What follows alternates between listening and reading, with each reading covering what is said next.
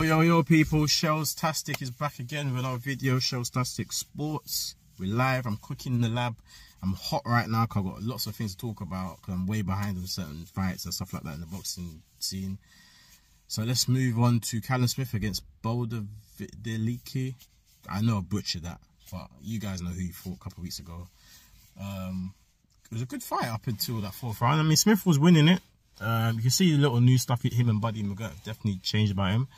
And you look at the size of him, and his opponent was a career light heavyweight, and Smith was still huge. And remember, Smith was at 168 super middleweight world champion, and you just beg to wonder how the hell was he draining himself down to 168? He's so huge at 175. So yeah, but he was a bigger man in there, and he should have been a smaller man coming up, but he was a bigger man. He seems to be a freak of nature for Callam Smith. But what a left hook, man. Caught him sleeping. It was a good fight.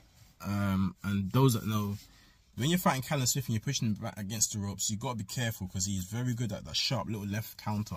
Very sharp with that. I think, what fight was he fight? He fought years ago, and it was the same guy the girl fought, and he caught him with a nice left hook. I can't remember Saddam something. In the first round, he caught him with a similar left hook.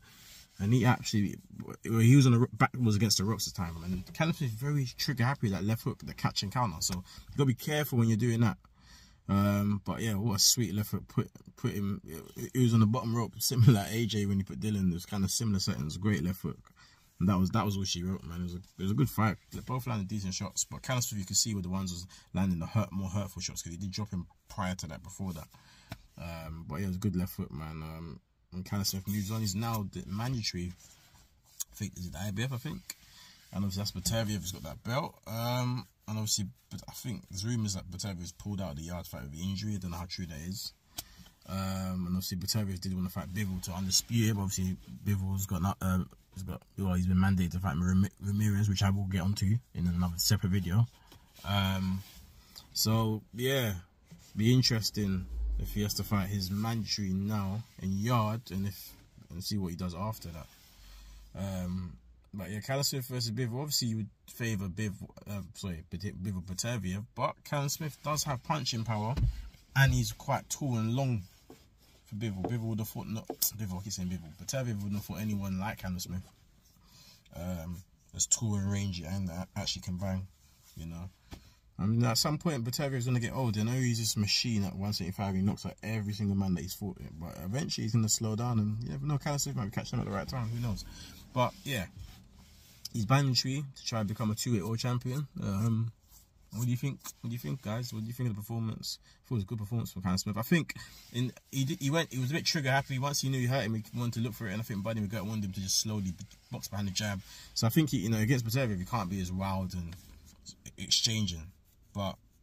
And I think, again, level opposition, if he fights with Bauderlique, he's going to be fully more switched on, isn't he? Because he knows the punching power that's coming back. So, a bit different. But, yeah, good performance in here.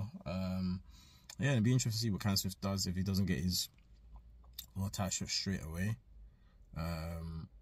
What direction he's going to go. Is he going to fight another tough fight? Or is he going to just wait it out? So, it'd be interesting to see. Again, another short video on that. Great knockout.